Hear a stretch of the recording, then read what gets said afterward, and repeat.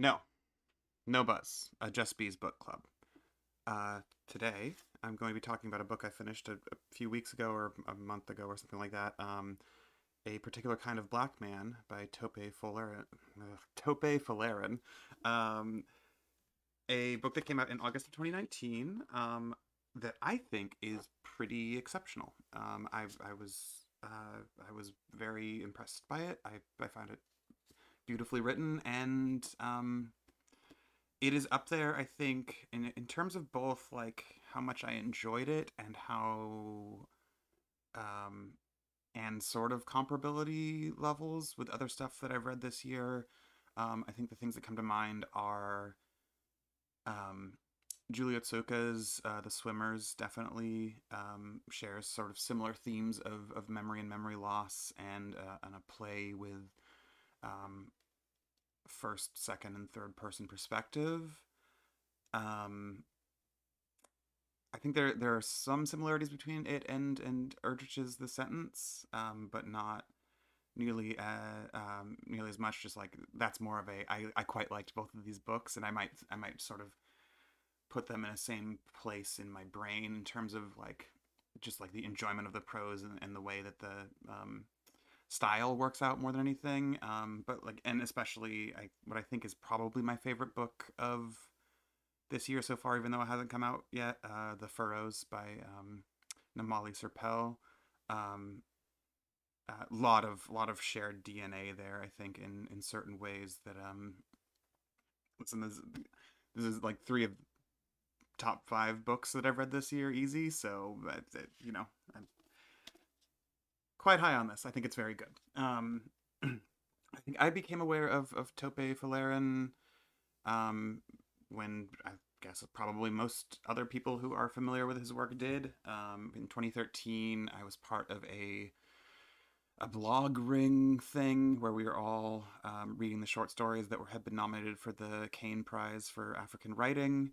Um, I don't recall what his story was exactly. I do recall that I liked it a lot, and it won that year's prize.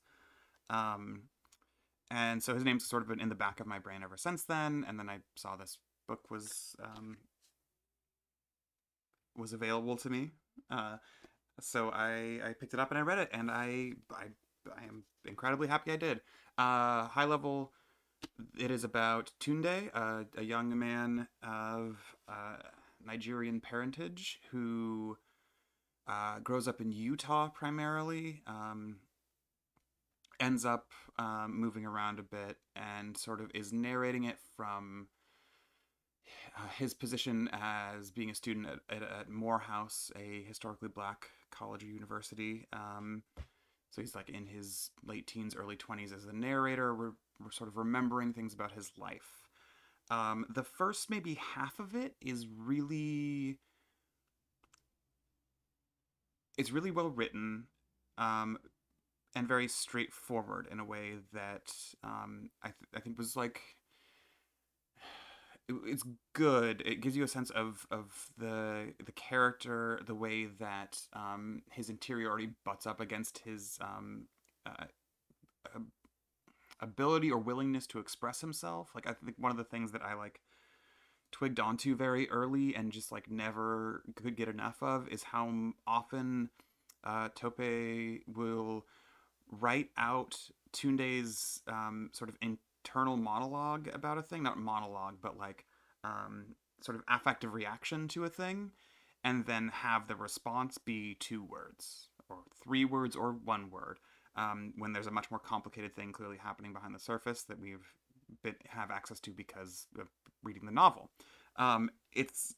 It is consistently used to incredible effect. It's not like a joke or a gimmick or anything. It's just it's a real felt difference between the sort of internal life of Tunde and um, the way that he projects that onto others and the way that others end up seeing him, which comes up really importantly near the end of the novel in a way that I won't explicitly talk about because it's been a while since I read it. Honestly, I'm still pro spoilers, but uh, There is a thing that does happen though about halfway through where Tunde explicitly mentions that he's been having trouble with memory, and not just in terms of like I don't know if I remember things as well as I ought to, in terms of remembering things that he knows did not happen. Um, he talks about having dual memories of like going home, I believe, from a drive-in movie or some or like a party or something like that, where he's like, I know for a fact that I left this event and my friend was like, "Hey, do you want to ride home?" And I was like, "Yeah, it's really cold and um, I'd love a ride." But he also can remember with incredible amounts of fidelity having denied that and walked home that night. He also remembers not going to a party and studying all night, but also having accepted going to this party and having a really long conversation with a girl named Tiffany who's never actually met, and he doesn't even know is real, but he can remember like the smells and everything. Um, and without going into it too much, again, because it's been a while since I actually read it, and I have the opposite issue with memory. Um, it becomes this um, it becomes this really special kind of novel. I think the thing, at least that I immediately think of, because W.E.B. Du Bois is like brought up explicitly in this, is that there is some level of it being a sort of meditation on double consciousness, but from a very different perspective. Not a not a science fictional one. It doesn't have the novum of Darko Suvin's idea of like every science fiction thing has to have some speculative element that from which everything blossoms, something new. It's all grounded, but it's I think it's just handled in this really deft way that means I think you could read this book through double consciousness in a really productive and um, uh, affirmative way. Not affirmative. There's a specific word I'm trying to think of that means like um, positive and yielding useful results. That word. The word that the word. You're a bee. Um, so I think you could read it through the lens of double consciousness and get something super interesting and useful and productive out of it. But I also think you could read it through a lot of other different lenses in ways that are um, equally incredible. And also, you could just read it for this like exquisite little these exquisite moments of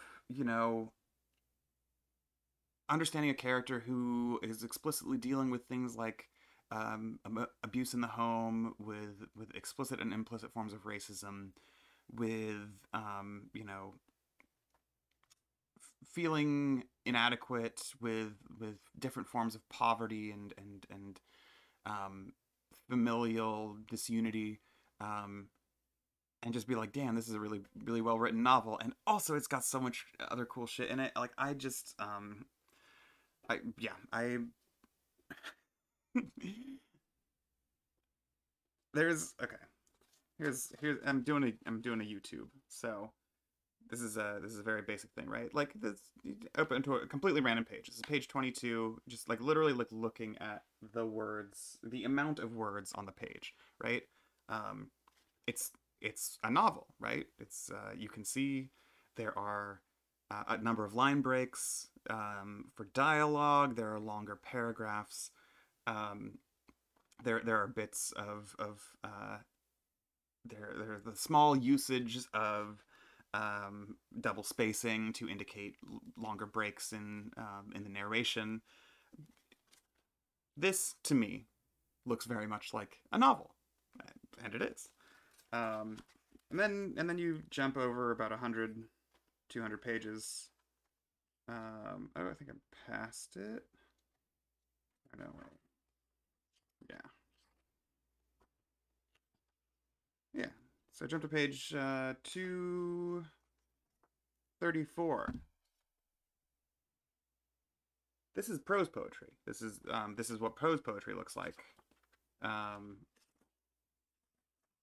and if you jump a little further backwards, this is prose poetry. This is experimental fiction, maybe even. Just explicitly not even talking about the content, just talking about the form, the way that the words are laid out on the page. Um, there is um, an in, there's the big break in the middle of the book, right? Not a break, but a sort of clarification of what's been happening, a sense that not a sense, an explicit recognition that this is not, this is a first person novel, but it's a novel that is being written explicitly by the narrator. So it's not exclusively in his head. It's a thing that he is writing down about his own past. Um, and then layered on that with the sort of excess sort of surfeit of memories that he's having, and the way that he's writing this to sort of deal with the consequences of that, or try to understand the consequences of that, and then then have it move formally in different directions, because the thing I can't show just like by having you see a page in a book is the tense shifts that happen, or the POV shifts that happen specifically um, when he decides that what he needs to do is write in a different way, so that these um, allegedly false memories don't sort of take over, that he remembers the truth of the world, um, but also the ways that, like, there are interstitial chapters that are Tunde's conversations with his grandmother in Nigeria, and they are such fascinating little things, because they don't have the interiority of Tunde. They are just sort of transcripts of the conversation. So you get to see in like hyper detail the way that Tunde does not actually say almost anything when he's talking to people. He says yes, ma'am, yes, sir, thank you, I think I understand, stuff like that. And yet those conversations almost immediately get turned into action. And one of those conversations is the grandmother saying, like, hey, you're having this memory issue, why do you keep talking about reality? Why don't you sort of embrace this aspect of yourself? And then the next bit is buck wild, because you know from having read these things that Tunde takes this advice incredibly seriously. And so there's just no way to know what level of um, truth is being told here. And that should be, I think, an understanding that you then backpile through the book, and refocus everything on, or use as a spotlight to understand the whole rest of it. And I don't know. I just think it's a pretty exceptional novel. I liked it quite a bit. I think people should read it. That is A Particular Kind of Black Man by Tope Folarin. And this is No Buzz. And as always, thank you for not watching.